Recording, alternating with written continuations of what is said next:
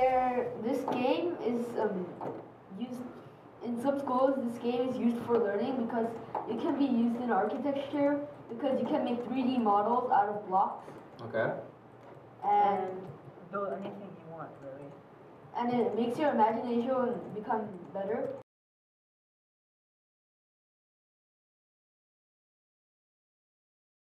Yeah. So when you plan out the houses, you can calculate The radius. Yeah. It's basically The perimeter? Yeah. Yeah. The area? Area And volume. And the volume. So these cubes are practically the That's pretty same cool. same amount of space that it takes away. Mhm. So you can do one block is how much and how many blocks it takes to make a shed or something. Mhm. And Also, maybe you can have, so say you build a house, you Mhm. can ask your friend to calculate the area and the Yeah. perimeter and the volume. Yeah. but you can also you can make a LAN world. You can invite other players to come to your own server that you made Mhm. stuff inside. Mhm. And And do team projects too. At the same time, Yep. At the same time. you're building one structure. Yes. at Yes. the same One time. structure and like multiple pairs. I see. Okay, that's cool. they'll And the go- chat space can be like a meeting Yeah. area. Yeah. And you can do T for chatting. Yeah. Okay.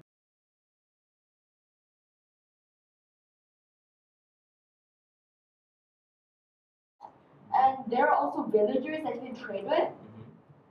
Hey Andrew, come on. You can trade. Yeah. We can trade. Hey, come on. Really? I'll spawn one inside the house. Okay. Come into the house. If you spawn a villager, or there are villagers inside villages, Mhm. they're naturally spawned inside the world.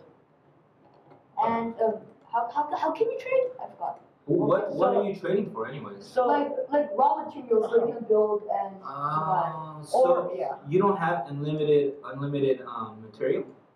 So survival mode is more a simulation game. Uh-huh. So You can dig and find materials, or else you can just trade. and you have limited resources. So in one world you have like an That is exact cool. rule. Can you plant anything? Yes. Yes, you They're can they're plant- flowers and Carrots, they're crops that you can grow. Like Carrots. let me grow one. like golden carrots. Right now, it looks like it's raining. Is there other weather conditions? Yes. If you go, there are many biomes. There's the taiga biomes, the tundra biomes. There's snow biomes. And do these environments, it actually Yeah, it you have to react differently? So say you're in a winter season. Yeah. Do you have to There are less animals. less animals? less animals and different animals, like wolves, and there aren't many wolves in the plains, but there are many wolves in the I'll spawn snow wolves biomes. inside the house. Wow. Okay? And it's snowing in that biome. That's cool. Wolf. And Wolf. And you can This is if you attack it, then it becomes hostile. like red-eyed and then Okay. hostile, like in real life. But then if you give him a bone, you can tame it. Yeah, like dogs. Right. So, So it's this handy. is It's kind like of like. domesticating. You can domesticate.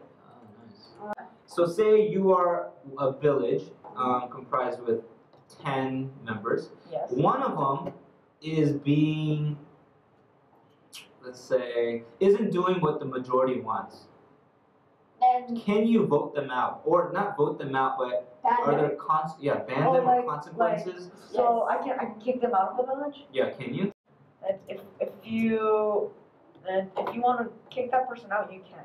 So what if a person makes a mistake, so maybe steals one of the members' cows? Yeah. Can you You make can't exactly steal it, but you can You can like, kill it, kill it and get the. but they're not precious. Well, you can steal it by creating like your own bar and putting them there. No, but there's this thing called mob spawners. Okay, let's say you kill. Okay, so the person killed the livestock. Can you create a jail of some kind? Yes. Yes. You Out can. of bedrock and sending them to survival. Yeah, there are many plugins for servers so that when they do something bad, they can just type in a command in the chat space.